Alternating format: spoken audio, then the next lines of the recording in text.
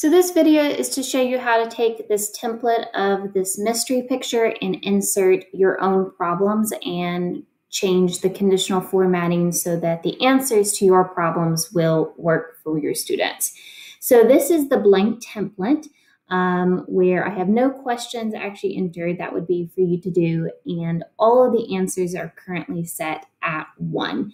And what that means is that when a student enters their answers in these 12 boxes down here, right now, all the correct answers are set to 1. So if I insert 1 into all of these, what you can see is that mystery picture is showing up. And I'm going to zoom out so you can actually see all of it. And so if I put in the correct answer of 1 for all 12, the entire picture of Mario and the star is seen on the screen. So you're going to want to do 2 things as a teacher. You're going to change all the conditional formatting for the 12 questions, as well as insert the picture for all 12 questions.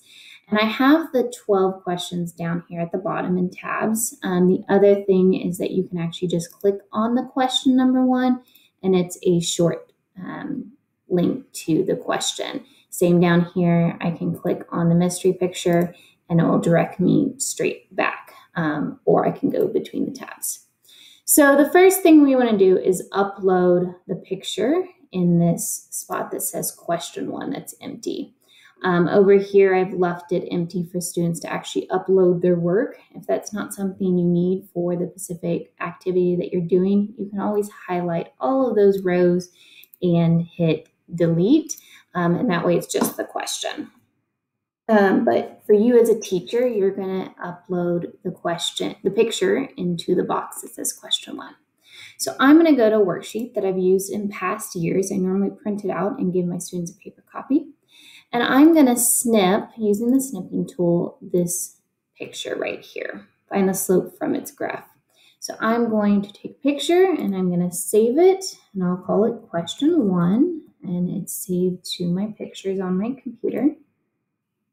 Then I'm going to go back to the template and I'm going to follow the same directions I've given the students to insert picture. So I'm going to click on the box where I want the picture, insert, image, image in cell, and then I have saved the image to my computer. So I'm going to hit browse and I'm going to go find question 1.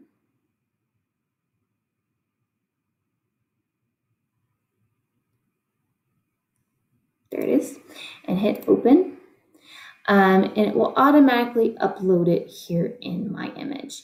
If you had your image in your Google Drive, you would do the same steps: insert, image, image in cell, and then you would go to Google Drive and you can search for it if you know the name or if it's recent.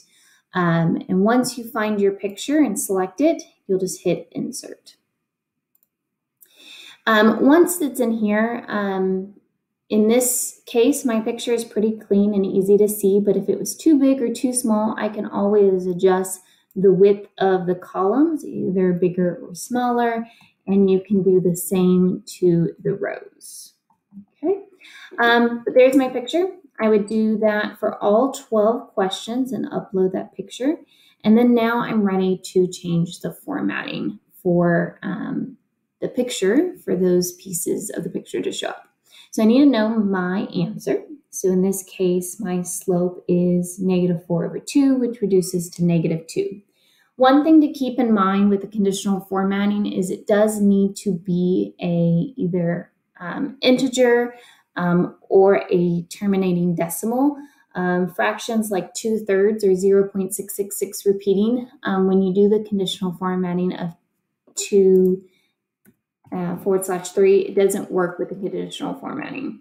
Of course, I could put 0.6 or 0.66, but I would have to tell the kids how many decimals. So if you do want to do 2/3, you would say, write your answer or type in your answer to as a decimal rounded to the nearest thousands or hundreds. And you could enter answers like that. But for this question, my answer is -2 is what it reduces to. So I'm going to go back to the picture, and this was question number 1. So I'm going to click on the answer box, And right now it is number 1. The template is just empty. Oops. And it doesn't really matter if you have the 1 there or not. This is the template.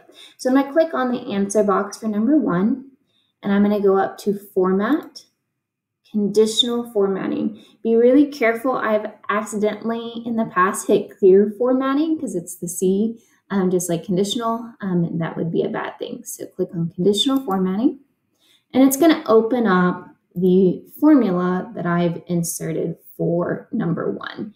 And what you notice is at the very end, it says 1, which was the answer that I gave. But my correct answer now is -2. So I'm just going to type in -2.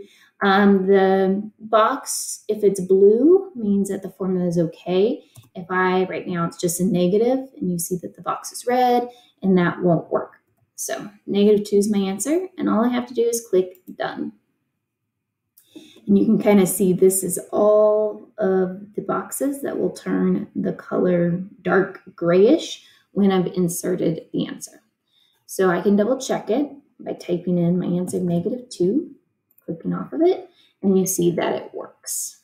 Okay, so I'm going to run through it a little bit faster with question number 2 just to kind of show you how this works again. So I'm going to go to my worksheet, and I am going to take a snipping tool picture of my problem and save it to my computer. I'm going to go to the template and go to question number 2, and I'm going to click on the empty box where I want my question. I'm going to hit Insert, Image, Image in Cell, and then I'm going to find my picture and hit Open, and it will upload it for me. It's a little big, but it's, I think, fine for the students. And then I need to know my answer. So this answer would be 8/2, which reduces to 4. 3 to 11 is 8. 0 to 2 is 2. 8 divided by 2 is 4. So now I'm going to go back to the mystery picture. And for question number 2, if I already had the conditioning formatting rules up, it will pop. But again, you would go to Format, Conditional Formatting, and this will pop up. I'm going to select that conditional formatting and change 1 to the correct answer of 4, and hit Done. Then I can check my answer by typing in the answer of 4, and it is correct. Okay. And so you would want to do that for all 12 problems, inserting the image and changing the conditional formatting. Once you're completely done with that, you will want to delete your work. So it's now the student version, and you can rename it student copy or student version. And now you're ready to upload this to your Schoology or your Google Classroom or wherever you're assigning it to your students. Hope this helps.